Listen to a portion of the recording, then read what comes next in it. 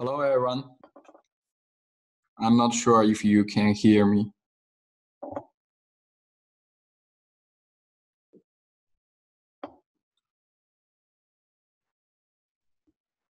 Okay, nice. So today, hello, this is Alan, and today we're going to talk about the troubleshooting.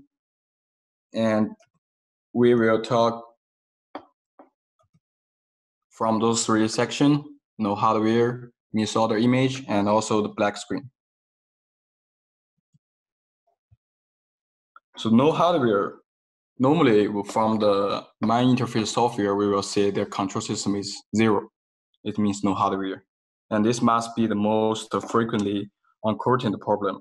So when the setup is done, we still say there's no control system from the LCD software. So what causes? Usually we will check from the following except. So the common hardware reason for the no hardware problem, the first one, the power cable connection. And the second one, the USB cable or the Ethernet cable between your PC or the controller are in the bad connection. And the last one, the connector interface are damaged. So, and also there are some other reason like next page. So this is the M-Control 4K back panel, and it has two control signal transmission interface, the USB and also the RJ45.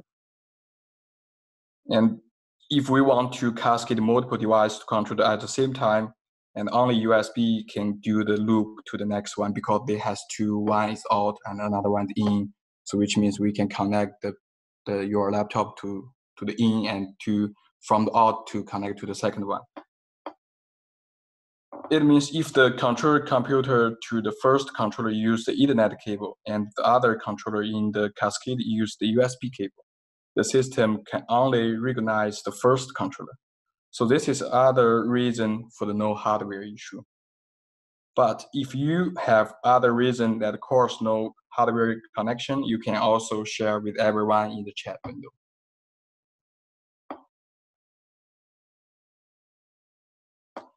The common software reason, the first one, the Nova LCD software version, maybe it's too old, so they cannot work with our new products. You can download from the latest version from our official website. And the second one, the USB driver has not installed well sometime.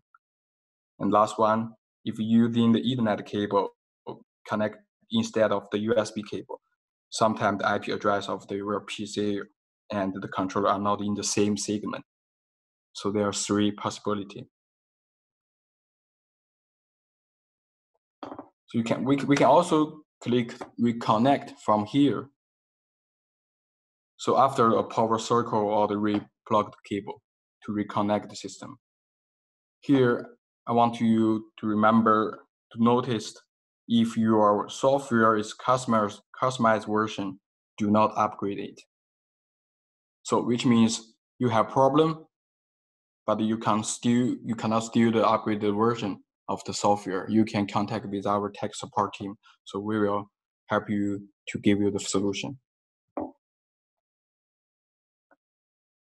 So for the second possibility, how do we know whether the USB driver of your PC is normal?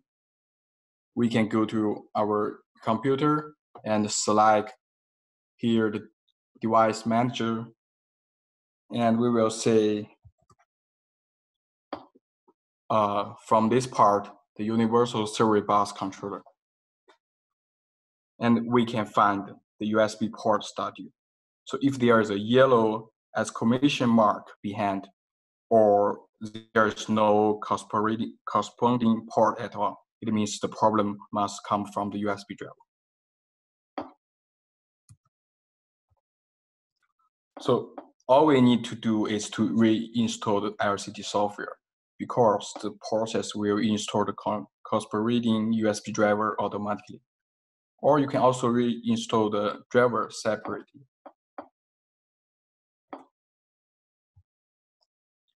As we know, some controller like M-Control 4K can support the IP connection using the Ethernet cable. So if the software cannot find the controller, please check the IP region of your computer. So from the Ethernet, here we select TCP IP v4. Then we will have the new interface. We can customize the IP address. So the default IP of the controller is 192.168.0.10, which means if we want to make sure they can communicate with each other, we can set like 192.168.0. whatever, this number, to make sure they have the same segment. And even the IP has been changed. The hardware, the controller has been changed. It's convenient to be found on the front panel of the controller. So the next one, the image on the screen is disorder. Such as this picture, each cabinet showed normal and the image is duplicated. What could be the possible reason?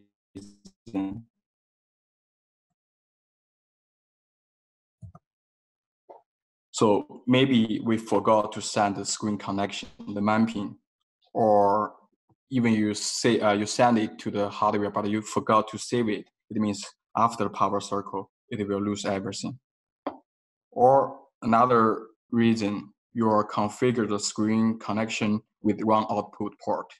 So from the software, maybe we use the port number 1, but the real connection, we use the port number 2.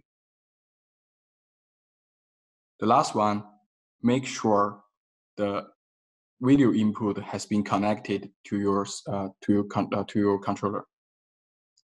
Because if they disconnected, maybe sometime we already enable the pre-store image, so it will show same contents for each cabinet.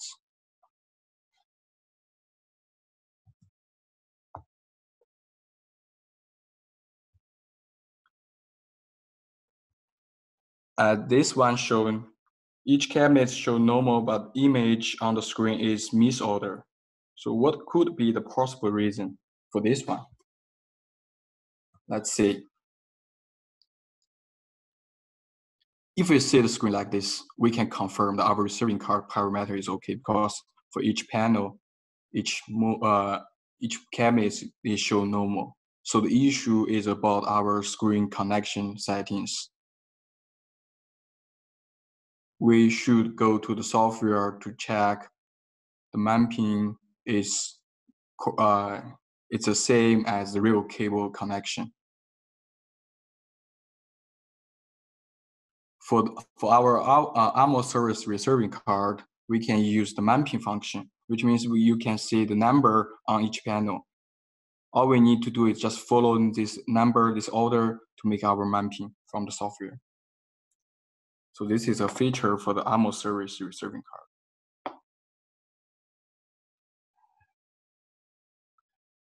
Now let's say the last one, the blackout issue.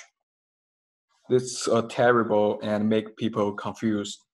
I do everything as normal, but the screen still be black. So when we meet the black issue, we may say those 3 situations. The whole screen is black.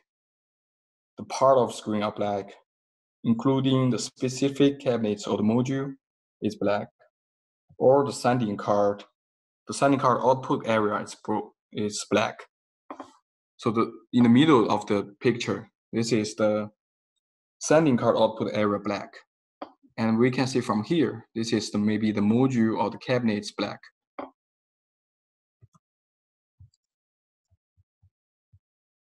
So what could cause the blackout issue? If we want to locate the issue, we should take a look about the control system structure again. So the control PC is connected to the sending card through the USB or the Ethernet cable.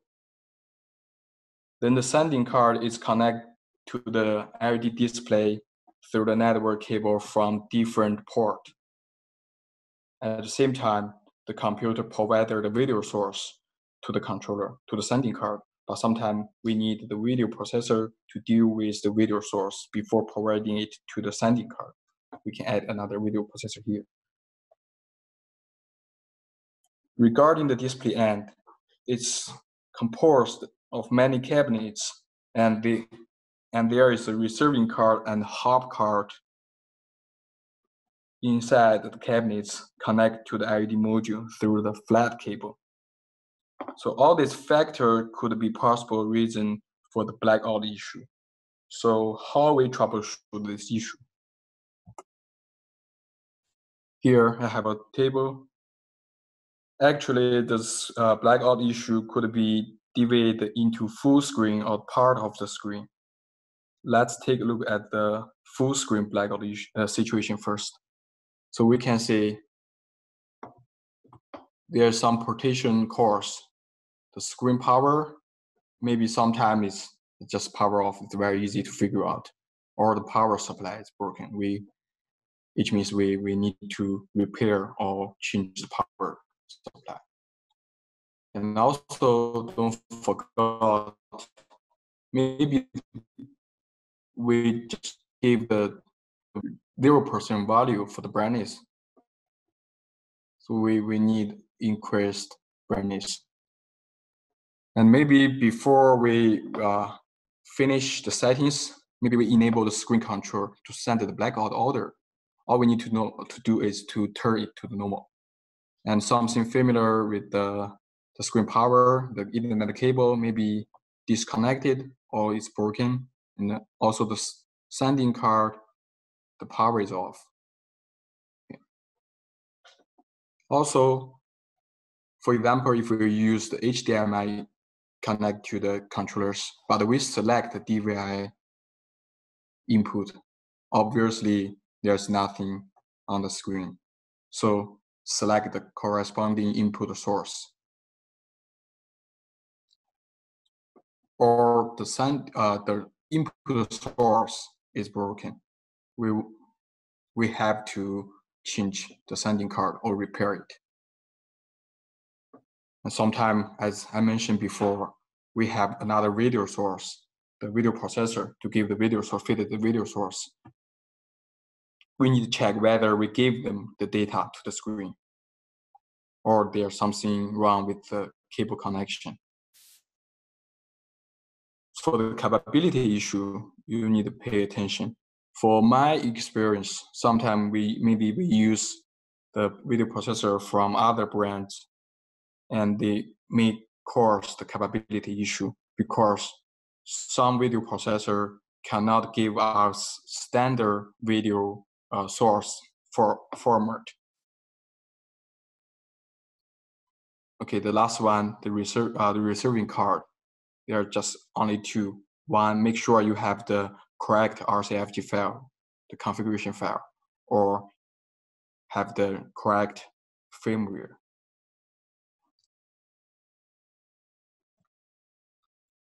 Let's say how we do the troubleshooting for the full screen blackout by using the indicator light from the receiving card.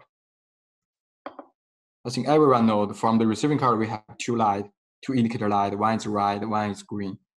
So the red, if it's on, means the power is okay. There's no power issue. Maybe we need to check other possible reason. But if the red indicator light is off, easy to know, we have to change the power supply. So from the receiving card, green indicator light. For example, if it flashing slowly, like one time per 5 seconds, it means data connection failure, the RJ45 Ethernet cable connection failure. We need to check, we need to check the sending card or the Ethernet cable. So the problem must come from those two, one of those two. Okay. So if the green light fast flash 3 times after 0.5 seconds, we should check the video source. It means there's no video input. Okay. So this is the how we do the troubleshooting from the indicator light. I think my colleague Rob already introduced this one from the previous presentation.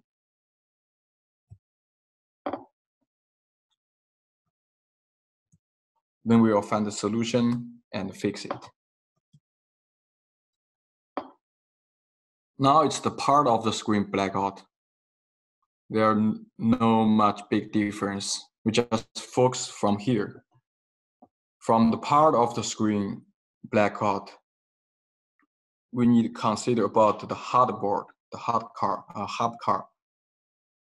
Maybe the hub card is broken. We need to change the new hub card, of course, or the connection problem. And also pay attention about the flat cable. Sometimes it's disconnected. So there are no much big difference between the full screen or part of the screen blackout. So after this presentation, we will send you the PowerPoint later and also the QA document. Maybe you can keep this table just in case sometime you have this issue. You can just check them one by one. I think if you have this one, there's no problem anymore.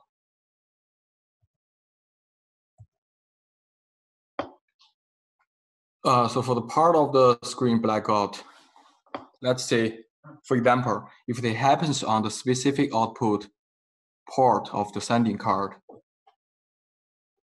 we can do this way. We can exchange to another output port. But after exchange, we say the issue stay on the same output. We know the Ethernet cable, there's no problem. We have to check maybe the issue come from the screen power or the sending card. But after exchange switched to a new output, it means the cable, the issue come from the cable. And what happens if the issue comes from the specific cabinets? It means we need to check those factors: the power supply, Ethernet cable, receiving card, and also the firmware or the RCFG file. So if we don't know, the issue not confirmed, we can do like exchange the issue reserving card with normal one. So after change, the issue switch to the new cabinet. It means the problem must come from the reserving card. But the issue stay on the same cabinets.